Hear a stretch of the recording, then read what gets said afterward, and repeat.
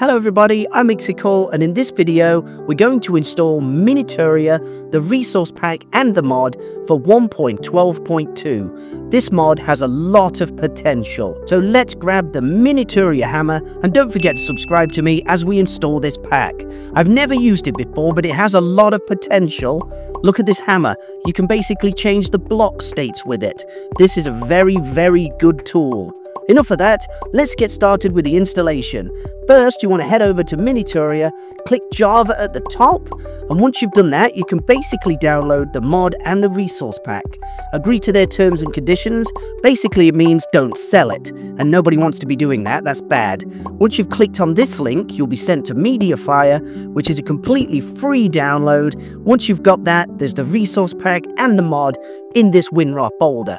Done. Now head over to OptiFine, click on Downloads, Show All Versions, scroll down to the bottom where you can see 1.12.2 and get the version for Forge 2847. This is so you can install shaders should you want it. Skip the advert and then download that. Once you've got OptiFine, we're basically ready to install the mod. So now we need to make a profile. Go on your Curseforge launcher, type in a profile name. I'm going to call it MiniaTuria. Select the version 1.12.2. It's quite far down in the list. Once you've got that, it's for Forge and you want to click 2847. That's important, so now we can use OptiFine at the same time as this installation. It doesn't have any mods, so open the folder at the top. Once you've got that, you've got your downloads folder and your mods folder in this instance location. Drag over the mods, now make a resource folder and call it resources with an S. Go in there and basically put in the resource pack. Everything is ready to go. Go back on your Curseforge launcher and find the shaders pack. I'm going to try Mellow.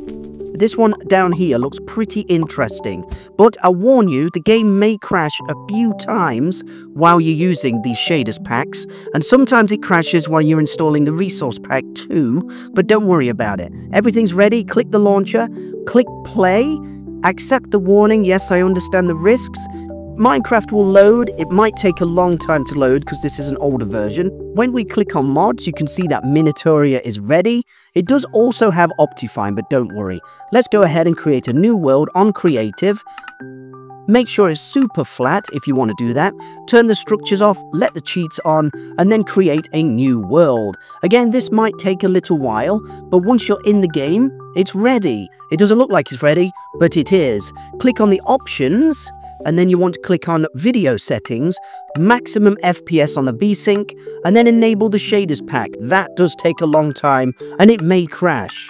Once that's ready, it does say there's an error, but it's working, look. Go back into options and resource packs and enable the MiniaTuria resource pack. This did crash for me as well, but the resource pack is working and it does take a few times, but I'm in and it looks absolutely brilliant. The grass seems to be very beautiful. I'm wearing a rather stylish hat and I've got the MiniaTuria hammer in my toolbar because that's a very important tool to use while you're building with this mod.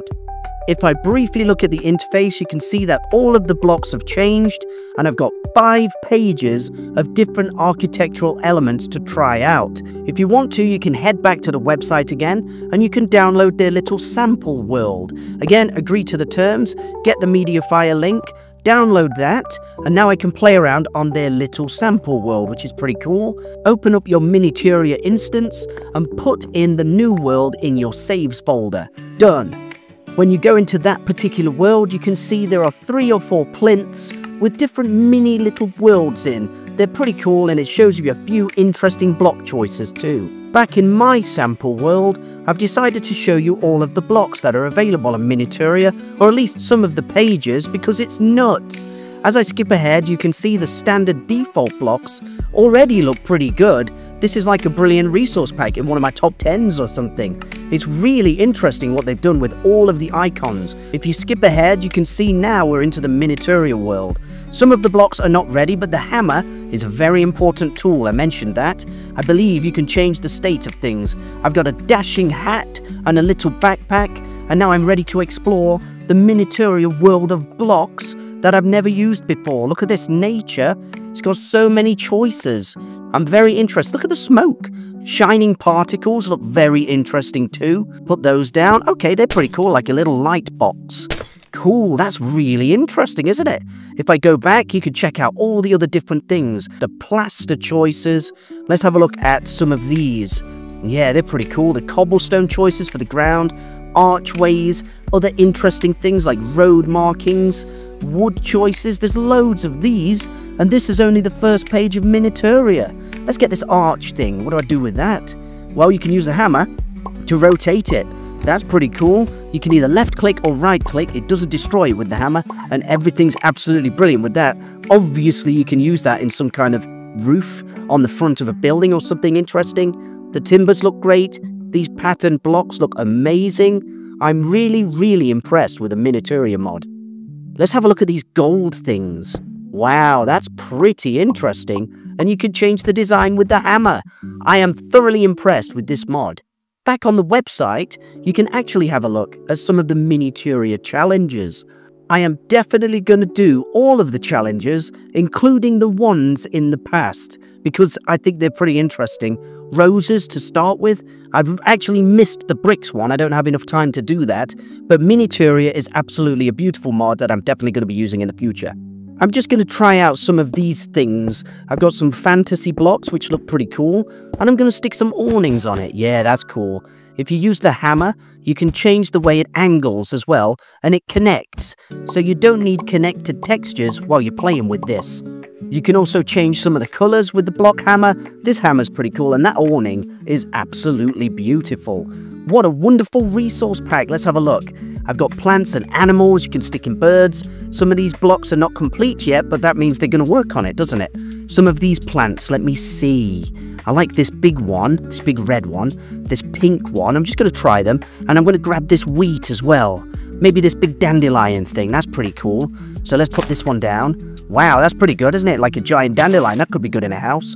The wheat looks good, and you can put that on some farmland. I really like that. And this campanula, whatever it is, looks great. Nice, I like those flowers. They've also got these little flower boxes, and you can put tomatoes in them or something. Let's have a look. Strawberries, yeah, look at that. You can have a little planter box outside your house. Brilliant. Okay, so animals. You've got a little birdie. I like that. That's pretty cool. And a crab. So you can have the crab there, look. Put the bird on the floor. Maybe you could put it here. Oh, I got rid of the strawberries. Okay, so there's a few problems with it. I guess there's a few minor issues.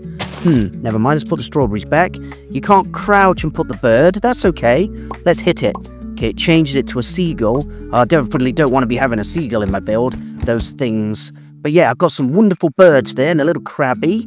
Nice. I'm liking that. Outdoor exterior items look pretty cool too. Lots of different things here. Ooh, stepping stones. Okay, that's interesting. Some clocks, a street light. Let's put the street light arm down. You can stack those, I guess.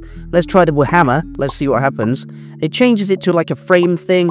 Obviously, I've got to work out the details on that, but it's a pretty interesting mod. And they do look very beautiful. Yep, you can rotate them with the hammer and stuff. Not sure yet, but I'll learn it eventually. Absolutely will. Let's grab this little lamp. Now, it does say the lamp lights up at night. So it turns off during the day. Oh no!